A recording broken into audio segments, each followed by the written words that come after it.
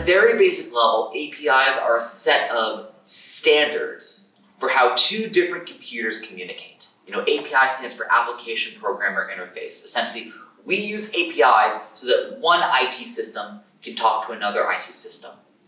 A really good analogy is a menu at a restaurant. When I walk into a restaurant and I sit down, I don't need to worry about what they're doing in the kitchen.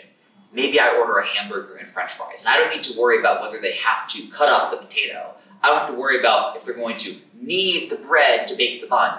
All I know is I want to order a hamburger. I want some french fries. Essentially, APIs are the different menu offerings available to me. By that same token, the back of the house, the kitchen, doesn't need to worry about what I'm going to do with those french fries. Maybe I put it on the burger. Maybe I dunk it in my milkshake. It doesn't really matter. APIs are essentially a menu by which two different sides of the house can talk to one another without having to worry about how that data is used. And FHIR APIs, of course, then allow us to do all this on top of FHIR-based healthcare data.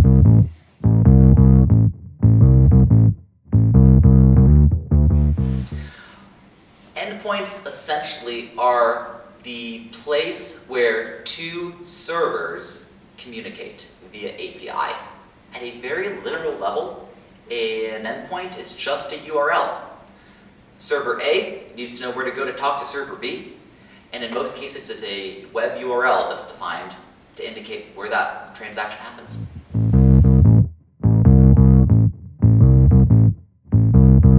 So FHIR extensions are a special type of FHIR resource. Essentially, they're chameleons. FHIR is designed to be extensible. So there are going to be times when we want to land a type of data in FHIR for which there is not an appropriate FHIR resource. When that happens, rather than having developers and IT staff land data in a FHIR object against different attributes or fields in that object that don't really make sense, we have this concept of an extension. It's really an extensible resource type that is generic by design. So you can define different data structures and different types of data formats when you don't otherwise have an appropriate place to land that data.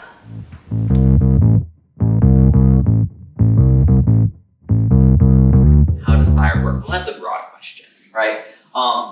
So FHIR is a data standard. Essentially, FHIR is a standard set of rules of the road, a standard perspective on how to transmit different data, and it gives you different expectations on what that data looks like when it is received.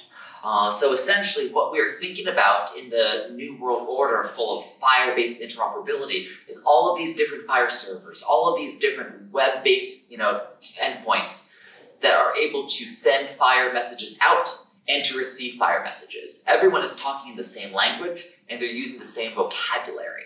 And that allows data to be transmitted between organizations in a way that we simply could not before in an older era of proprietary data standards or site-specific customizations and configurations.